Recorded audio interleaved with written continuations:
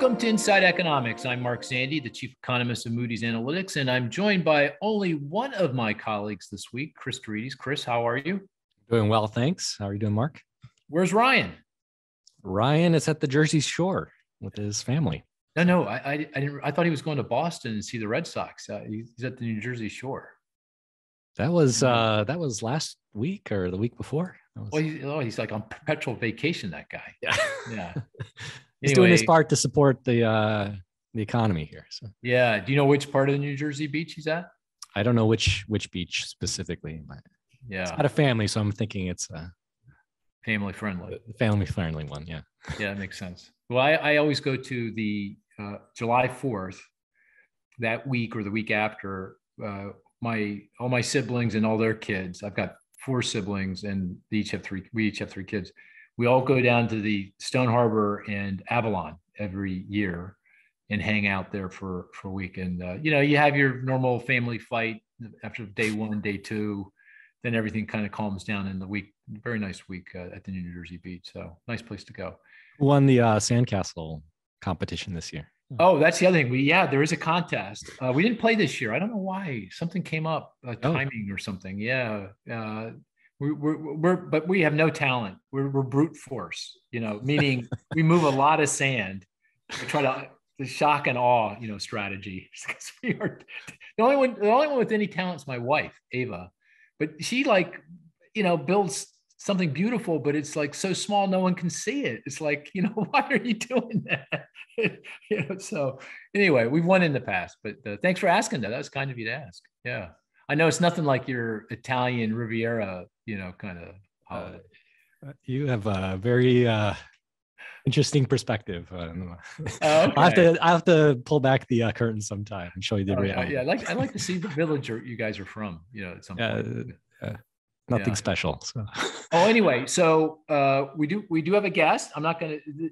She is sitting in the wings. A bit of a mystery. We're going to bring her in. We're going to talk a lot about the Inflation Reduction Act and the climate provisions in the IRA, and she's an expert on climate-related issues.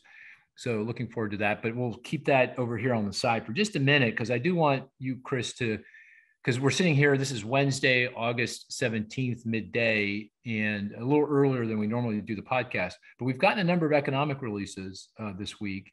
And yes. I thought retail sales, housing, I thought I'd just kind of turn to you and give everyone a sense of those releases and what they're saying about the economy. Yeah, sure. So I'll start with retail sales, which came out this morning. I think the data continues this trend of mixed signals, right? Every data point seems to tell a different story when we're thinking about recession risks and the overall economy.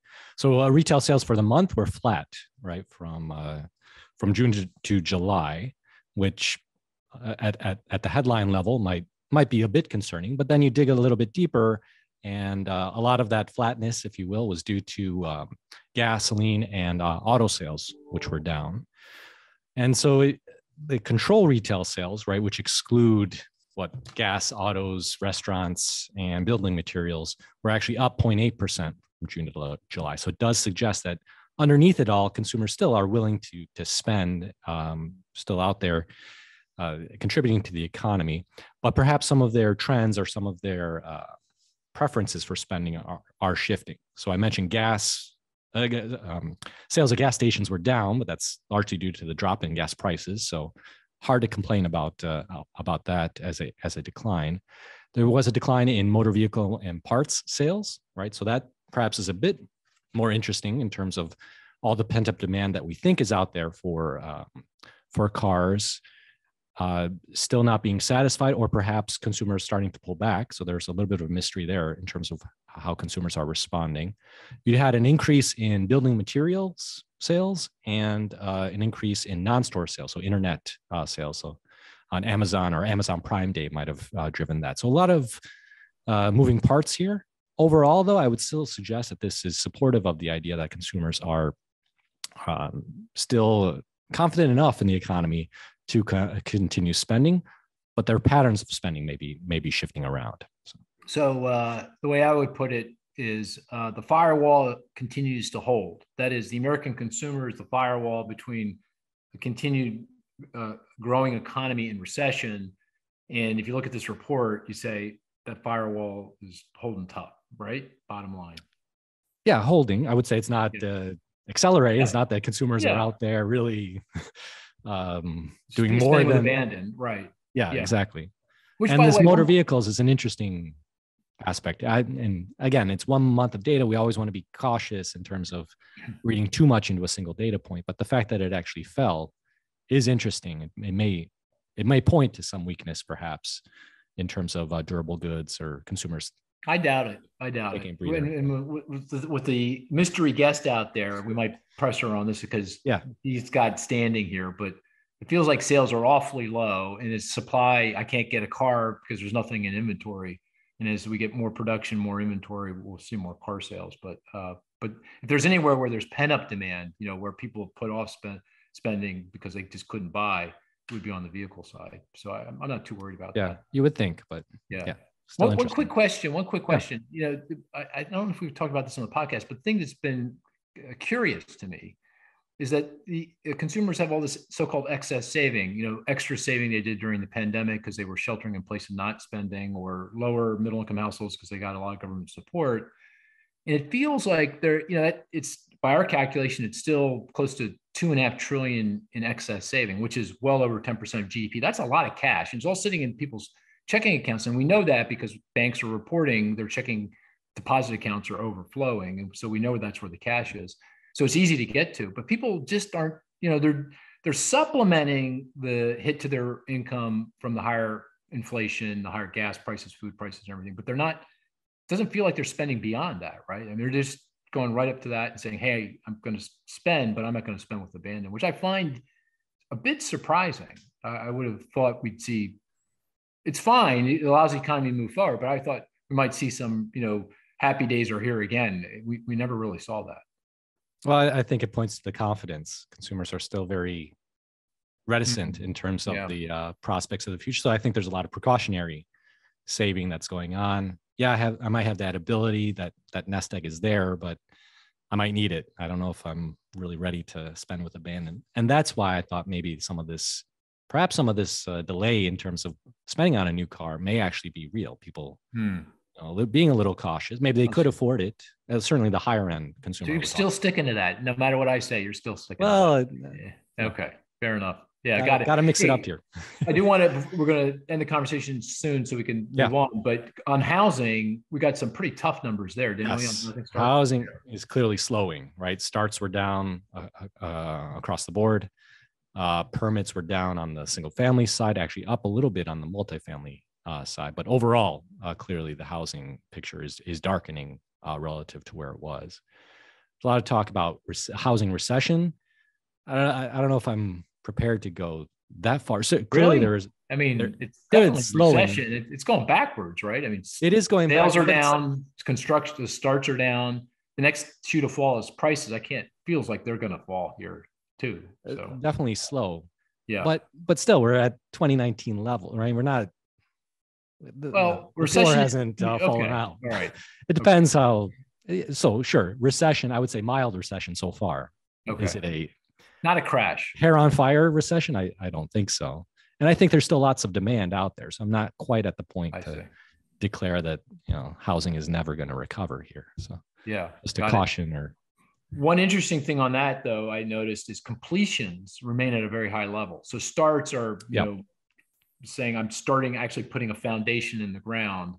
Completion is what's already in the pipeline, going towards getting across the finish line, which has been at a number of homes in the pipeline going to completion has been at a record level. Maybe it came down a little bit last month. I didn't check, but that means that completions, which I think is what matters for output, GDP, jobs, the economy, that actually was pretty good in July. Actually rose. Yeah. It rose in July. Yeah.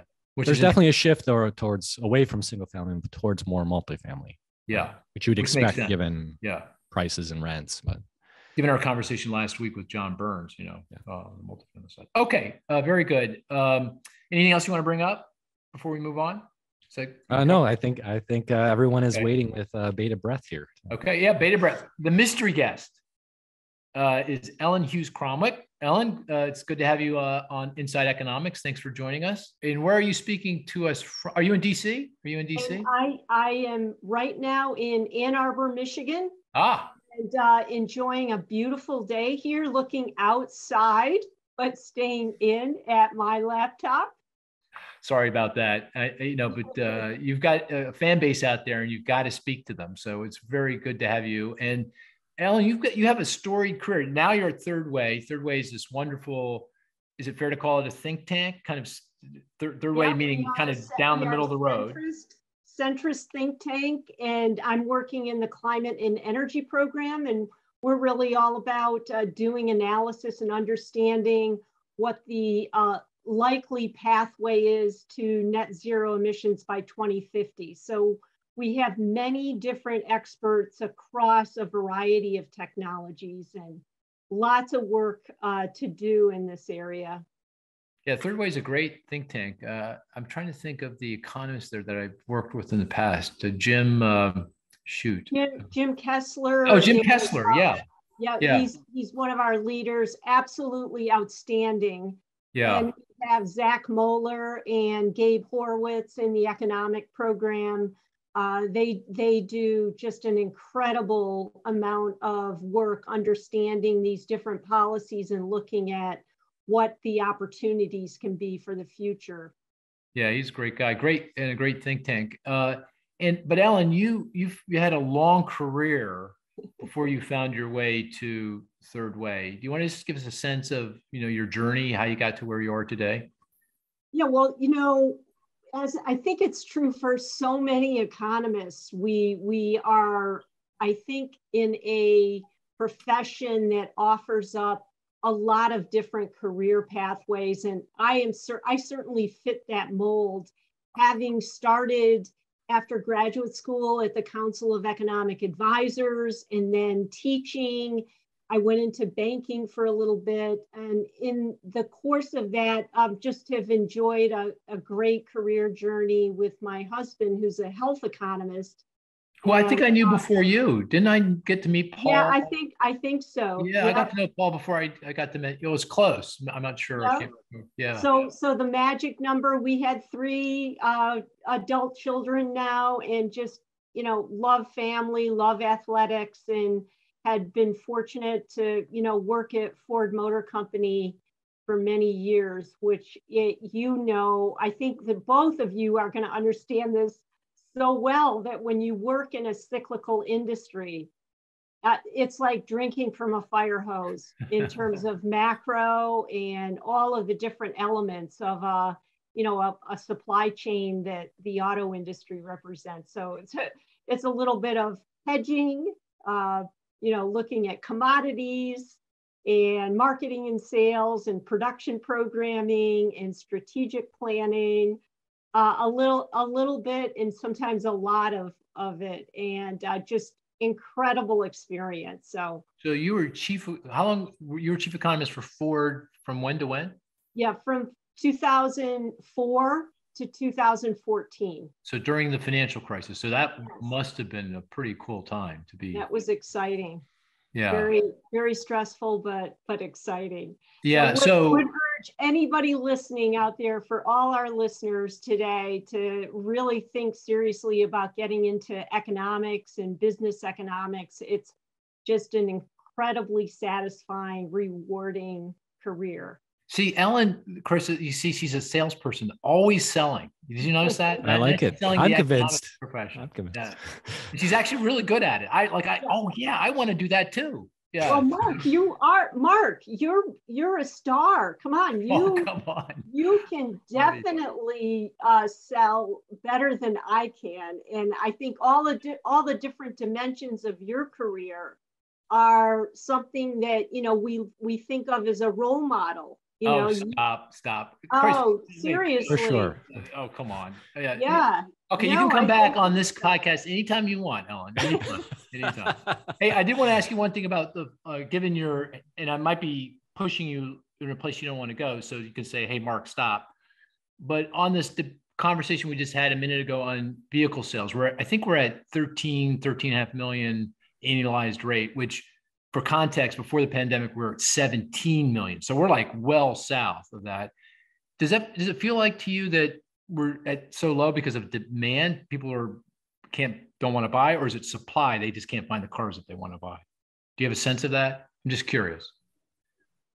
I'm out of the business of doing macro analytics for autos, but I will say 13 is low. So absolutely, there's a supply constraint. Just looking around here in Southeast Michigan, a bit ago we saw a lot of obviously in 2020 excess supply, but then with the chip shortage and parts problems, there's no question that we've got tight inventory here. So it's going to be a while for that recovery, but it'll come back, because we know, discretionary scrappage in the business is north of 11. And so, we've got at least room to run here, I think, to see that. I did not know that. Is that right? Well, let me make sure I'm clear on that. On that point, when you disaggregate, like Alan Greenspan used to do, between discretionary and physical scrappage, there's a certain Weibull distribution, failure rate to vehicles. And so if they're, running at around 11 years old, they're getting to a point where they have to be, have to be replaced. But then you have that other piece, which is, hey, I want an electric vehicle. So the vehicle that you're putting in the used market in the funnel, might have some life left to it, but you're moving on to a new vehicle. So some of that dynamic could be changing now in light of some of these shifts in the technology. Yeah, to that end, we have an economist, a good vehicle. A fellow who focused on the vehicle, and Mike Brisson, who's been on the podcast before, and he points out that that since the pandemic hit, we've all driven a lot less, right? So maybe there isn't as much kind of depreciation of the stock that typically, but still that doesn't explain 17 versus 13. No, absolutely not. And then what about, when you look at public transit drops and the fact that people aren't commuting to offices, does that offer up additional incremental demand? A lot of dynamics there, but 13 sounds, it does sound low. Oh. And then you were at the chamber, you were the chief economist at the at the Department of Commerce. I keep saying chamber, Department of Commerce. And that was under President Obama. That must have been pretty cool as well. Yeah, that was exciting. We really accomplished a lot in that last period of his administration, a lot of work on digital flows, data flows between countries. Obviously, a lot of work on trade agreements that we did not get across the finish line, but are still extremely important, especially with Asia and Europe. I think as you look ahead to the future and the kind of trading partners, friends that we'll be expanding our relationships with. So that was a lot of groundwork that we did in that period. Yeah, I guess the one disappointment, and maybe it wasn't, but from my perspective, the disappointment of that time was the Trans-Pacific Partnership, right? That was the trade deal, free trade deal with the Pacific Rim nations, excluding China until China played by the rules, which they weren't, everyone knew that they weren't doing, but that fell apart, unfortunately. So I'm sure you must have played a pretty active role in that. Secretary Pritzker, she put her running shoes on. She was all over the place, working diligently to get that across the finish line. That was a disappointment. But again, we have the fundamentals in place to really activate that aggressively. So I think it's something that future, this administration or future administrations are going to get back to. Makes perfect sense, right? I mean, I never really understood that, because it's a way to push back on China and say, hey, you want to be part of this free trade pact, you got to play by the rules. So it just confused me to no end. And you look at the economic impacts on the US, they were pretty inconsequential. I didn't think, even not from a micro perspective, I didn't think it was going to be that big a deal. But anyway, that's a shame. And then now you're at Third Way, and the Third Way is doing a lot on climate. You in our conversations prior to the podcast, you were talking about some work you're doing with BCG. I think you mentioned. Did you want to talk about that a little bit? That kind of work you're doing? Yeah, we're going to be releasing a lot of the report outs from this study that we commissioned with the Boston Consulting Group. And we joined with Breakthrough Energy to lead this effort. And we basically examined 6 clean energy technologies and the supply chains for each of those. So this is really path breaking because we really haven't seen studies of this scope that really drill down in each of the supply chain segments for these technologies, and then measuring market size, looking at export market opportunities, and then measuring competitiveness of US companies. And that, I think, is going to offer up a lot of good insights for the public. This will all be in the public domain. We'll be releasing it hopefully soon. And I think it's a good springboard for understanding how provisions in the Inflation Reduction Act, in the bipartisan infrastructure law, in other, legislation. Look at the CHIPS and Science Act. Yeah. Just to name a few, there are many ways that we're really accelerating now these clean energy technologies. And I think the US is going to be a marked leader in many of these. That's encouraging. Yeah, it's just amazing what has gotten across the legislative finish line here in the last year. I mean, back at you on that. Were you surprised at these legislative efforts and the fact that we've had now a Congress that has really been able to march forward on climate change and other issues? Totally. I mean, and it's also kind of snuck up on us, right? I mean, because it wasn't just one big, massive piece of legislation. It was a bunch of pretty big pieces of legislation that when you bring them all together, you go, oh, wow, this is pretty impressive. The Inflation Reduction Act, which we're going to go into in a minute here. You mentioned the CHIPS Act. That's pretty cool. It's going to go back to the auto industry and vehicle industry and secure our chip supplies, which goodness knows we need, going back to China. And then you mentioned the bipartisan infrastructure bill. I guess that was back at the end of last year, almost a year ago now. You add all that up, I think the total amount of funding into the economy is something like $1.5 trillion. So this is a pretty significant. And a lot of that goes to the topic at hand, and that is climate risk mitigation, right? I mean, a significant amount of that. They all help each other. They all kind of work together to do that. Yeah, it's really fascinating to see, in the standard macro textbook, there's always the chapter about the fact that fiscal policy lags. It tends to be reactive. It ends up not having the kind of positive spillover effects that, would be intended by lawmakers.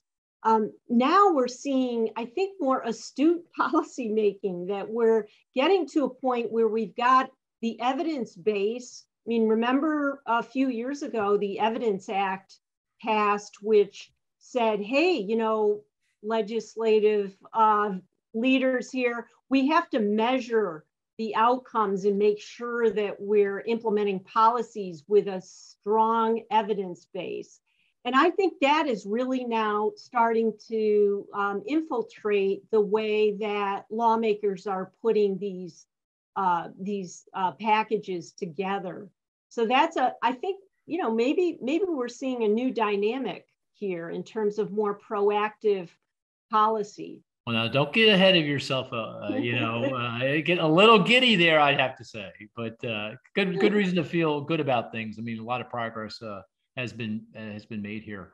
Well, let's dive into the Inflation Reduction Act and the IRA. We've talked about that on the podcast. We've written about it. We did a macroeconomic impact analysis that we produced back a few weeks ago.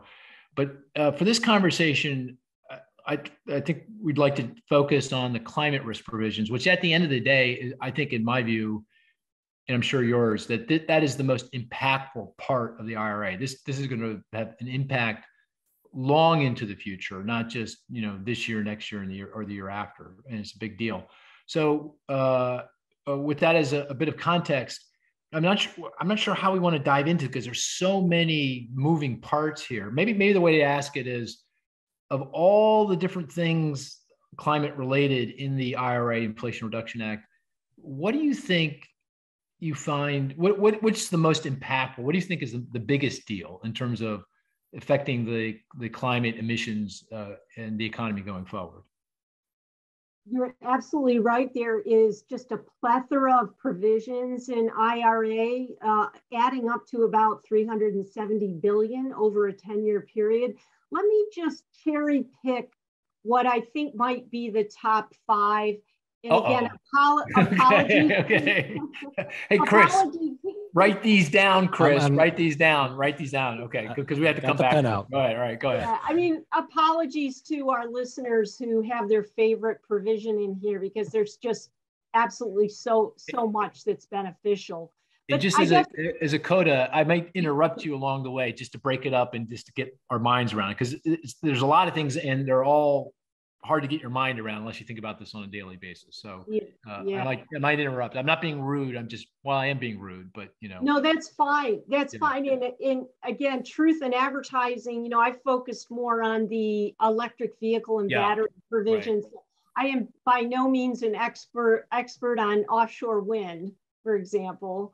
But I guess the top 5, I don't want to discount the fact that there's a lot of EJ40 provisions in here.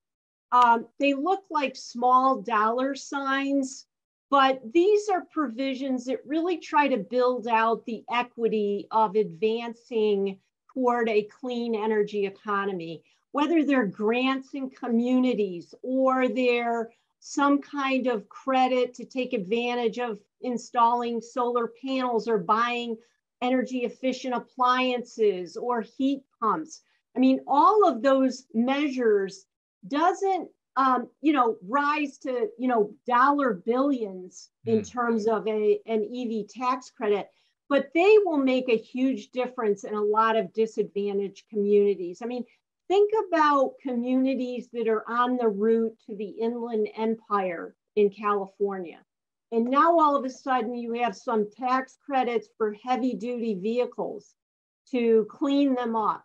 I mean, that's going to make a big difference in people's lives. And I think, that is one of my top 5. So I'll just throw that out there. There are many different provisions in IRA that have these equity considerations.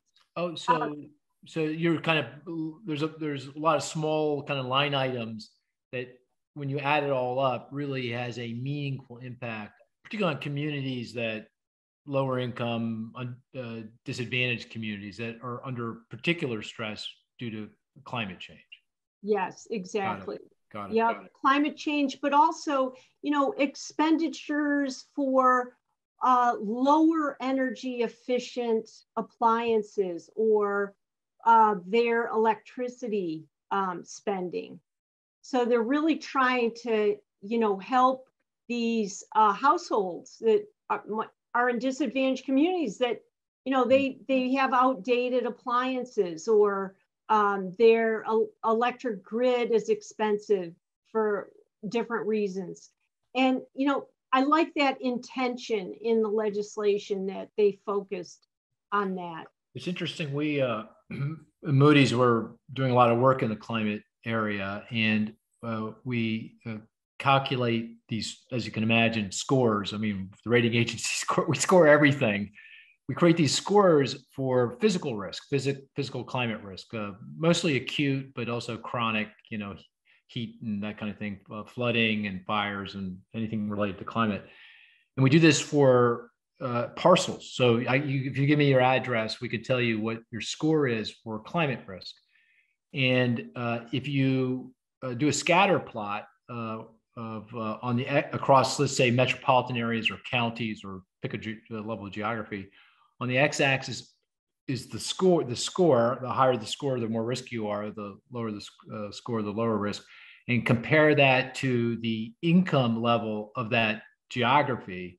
It's amazing.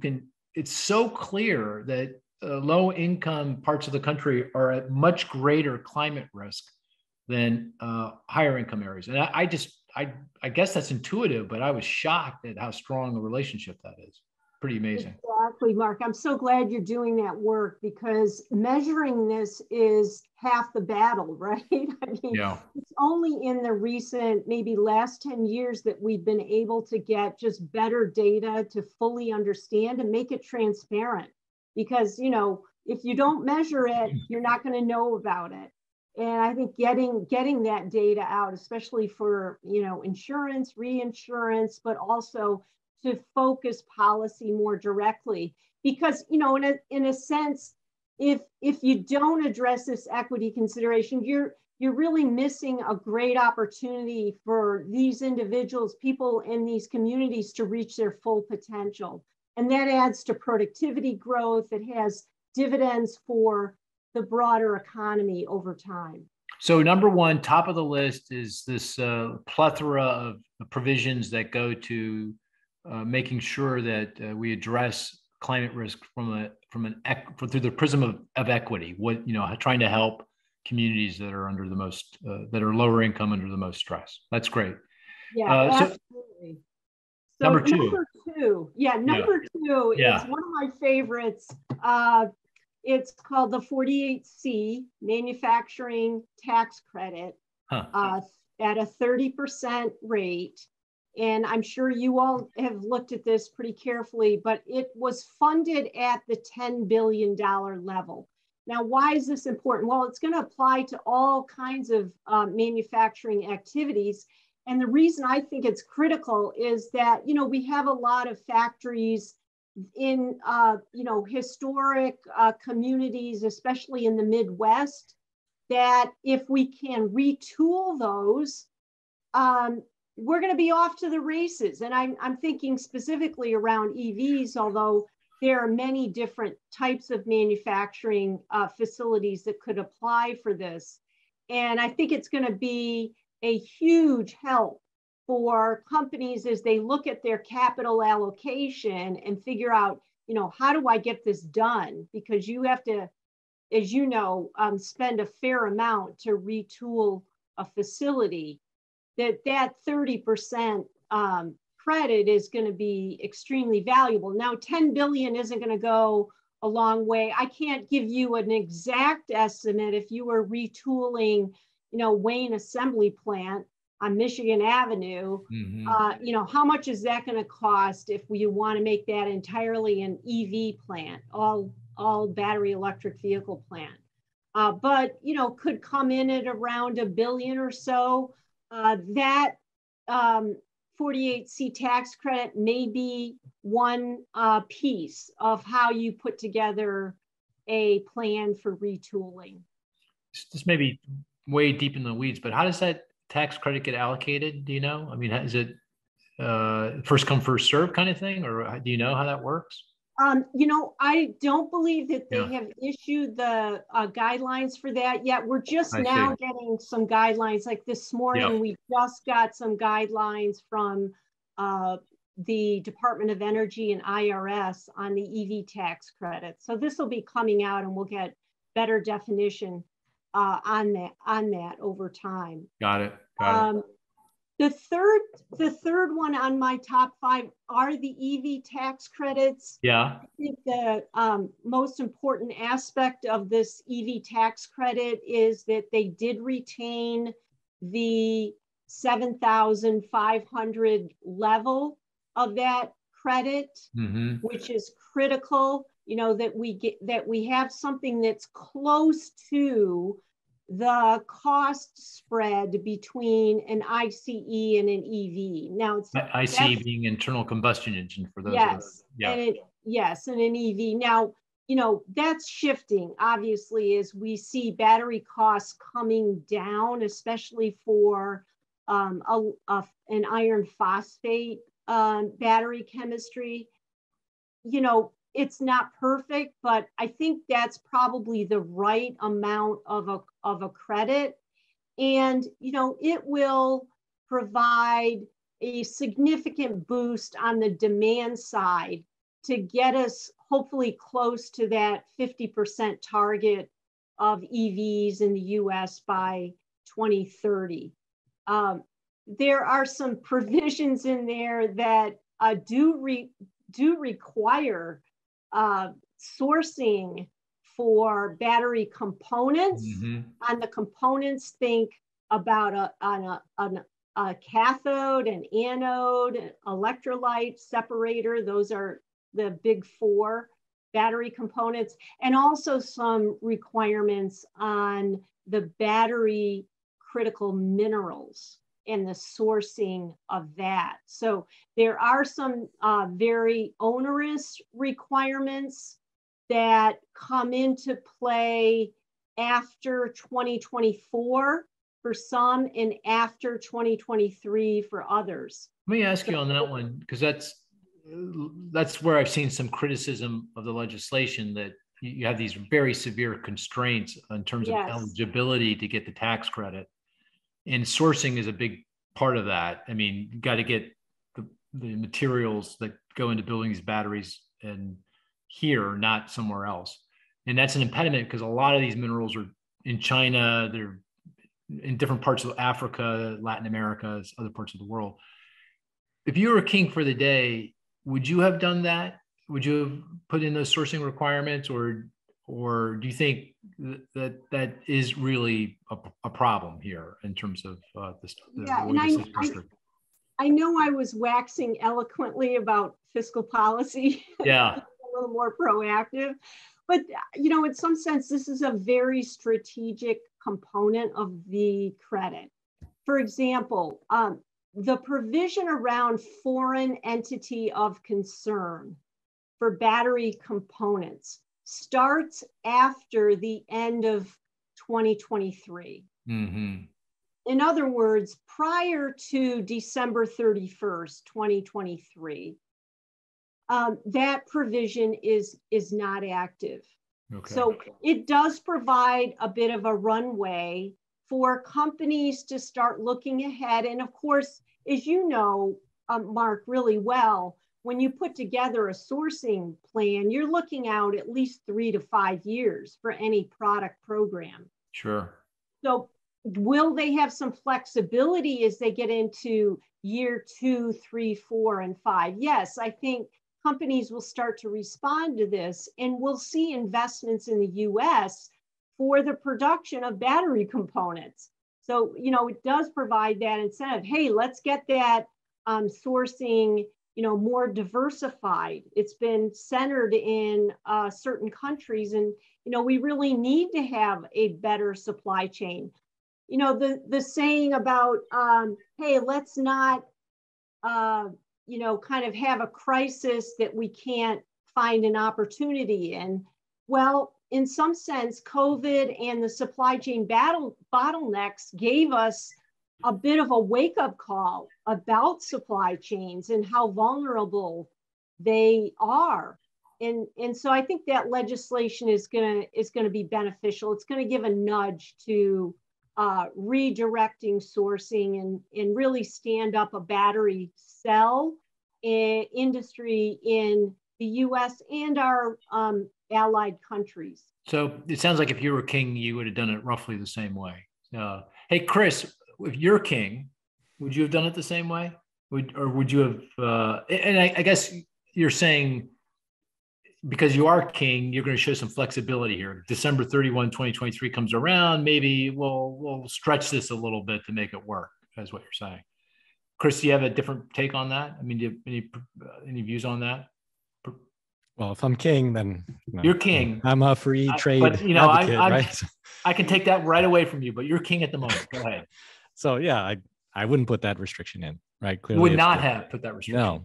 Oh, interesting. If we're not the lowest cost producer, why force it? Now you could argue certain countries, certain areas, right? Some preferential treatment, but just to blanketly try to force an industry in the U.S., I don't know how effective that's going to be. Yeah. Yeah. Well, I guess, go ahead. On the critical minerals, the foreign entity of concern doesn't kick in until after December 31st, 2024, by the way. So there's a little bit of a different runway for the critical minerals. Again, recognizing, we do not have sufficient mining for lithium here in the US. Yeah. Which is, as you know, a very critical component for the cells.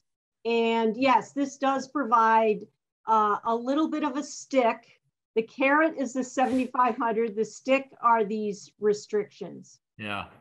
Yeah. Well, it'll be very interesting to see how this plays out, because it is a little bit different than what a kind of a traditional economist would do. But of course, that's kind of a silly statement in the context of legislation, because you've got all these political constraints as well. And I'm sure that played a role in their decisioning around all of this. Yeah. Cris, if we could implement a carbon tax and some, clean energy standards that may, that really kind of set the stage for that, obviously as an economist that does make sense, but we just aren't in that world.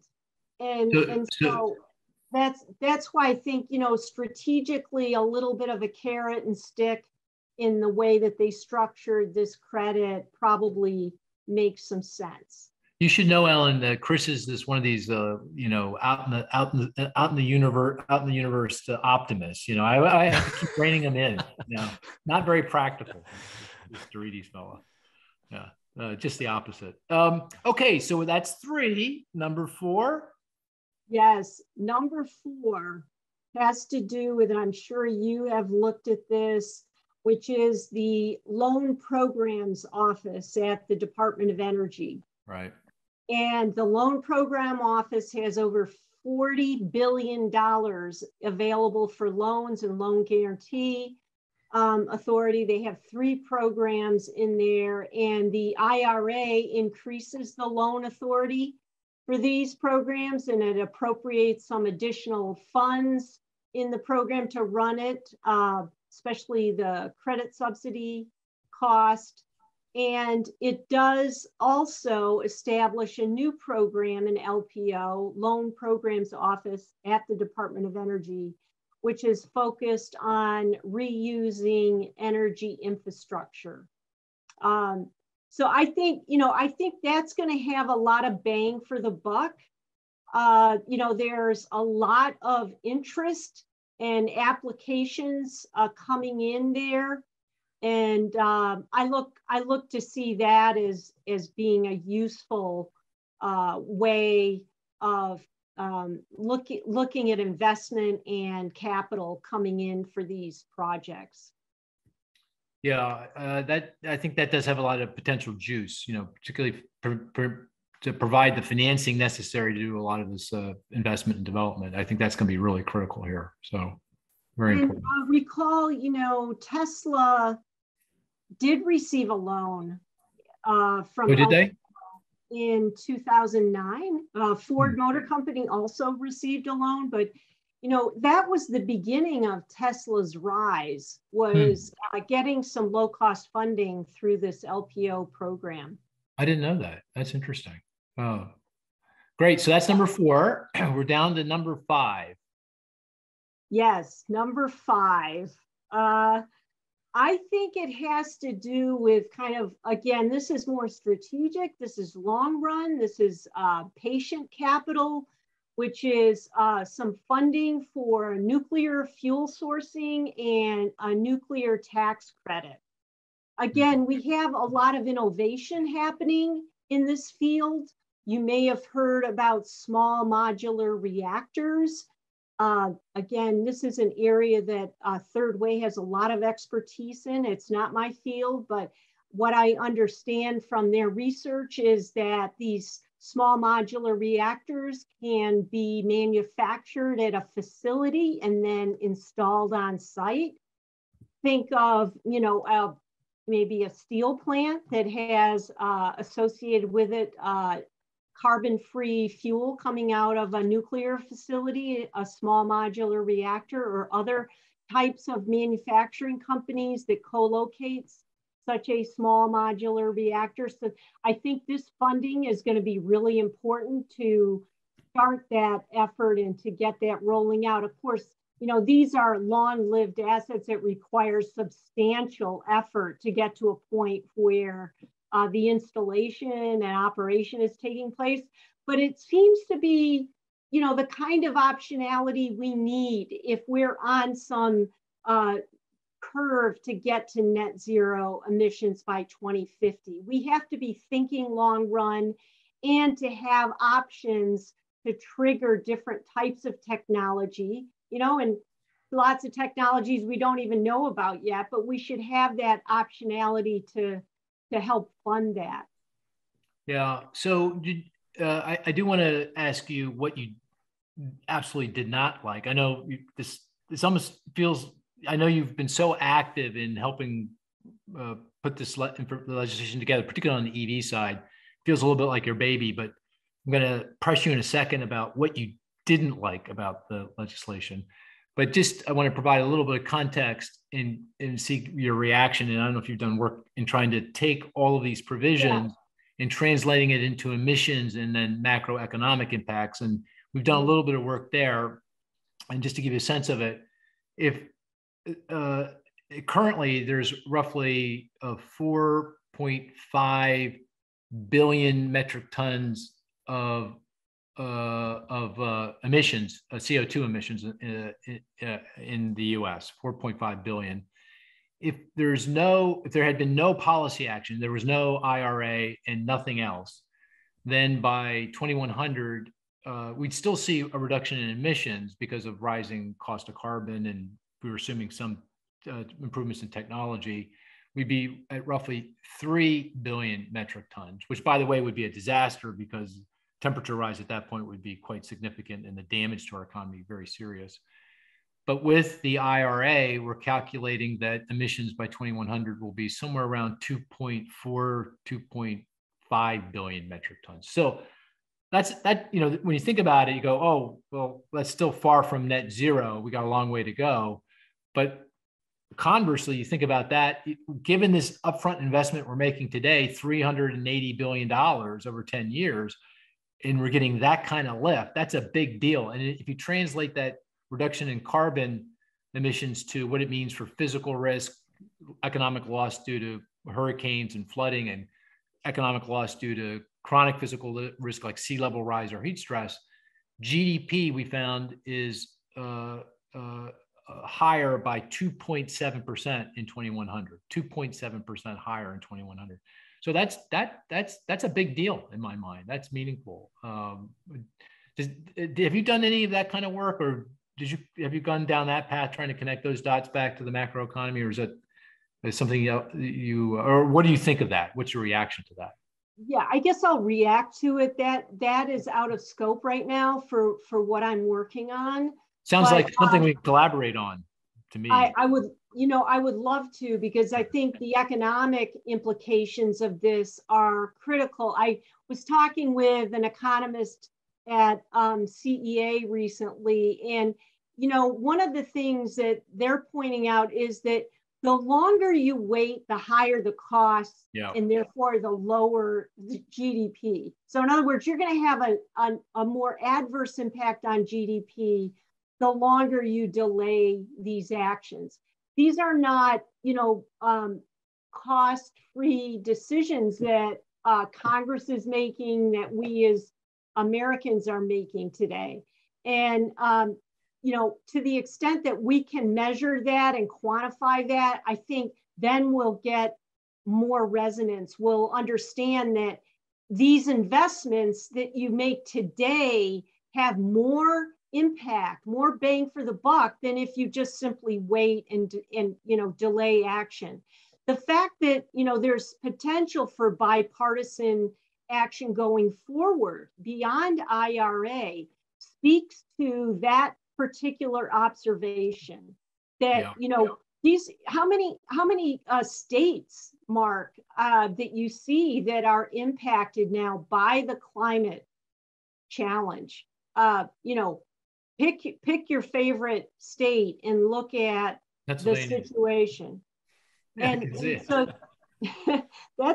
that's something that's bringing the reality forward, I think, to people. And I think for us, for the economics profession, I really hope that, we really make this kind of analysis more mainstream in our assessments and try to lengthen out beyond the next couple of years what we see in terms of how these risks materialize.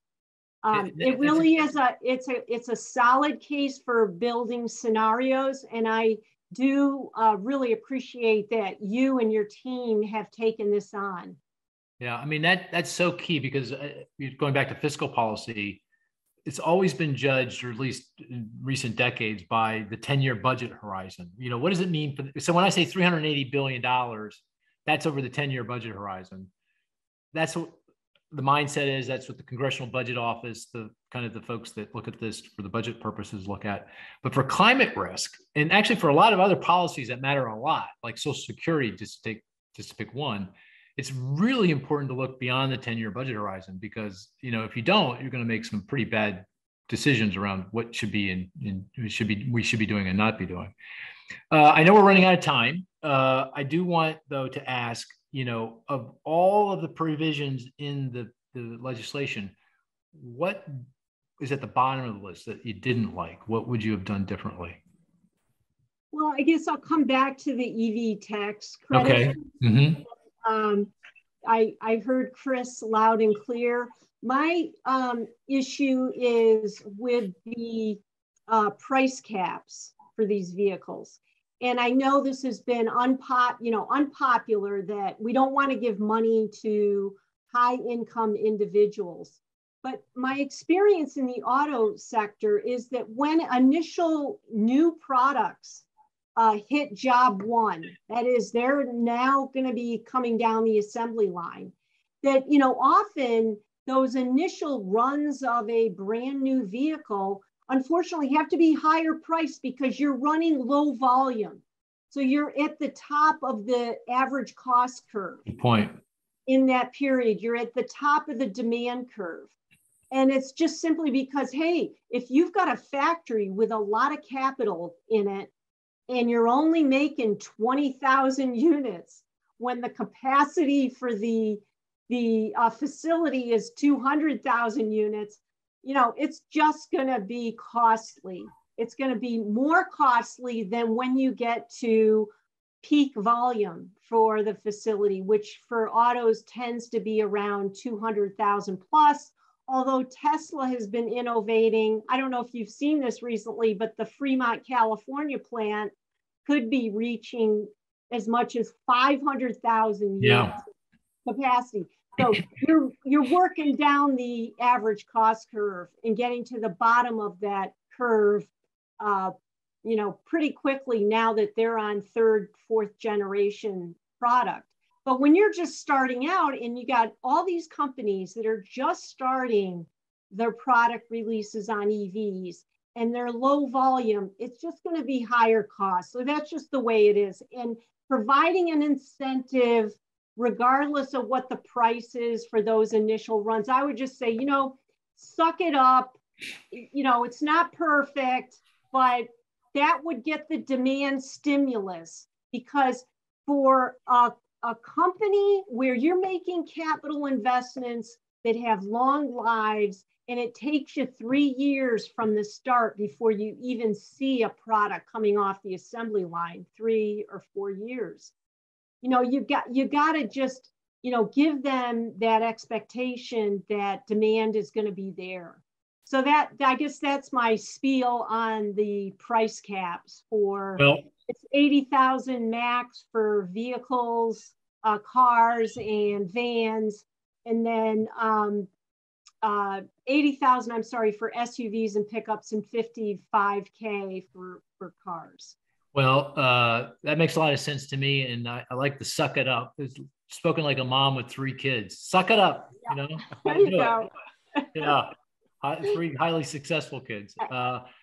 We've run out of time. That happened pretty fast, I'd have to say. And we didn't get to the game, Ellen. You got off the hook because we played this statistics game, but we're not going to do it this week. But we're definitely going to have you, if you're up for it, you're going to come back, and Cris is going to show you. Well, at that time, we'll have Ryan. Ryan wasn't able to make it, as we pointed out, but he's really, really good at the data.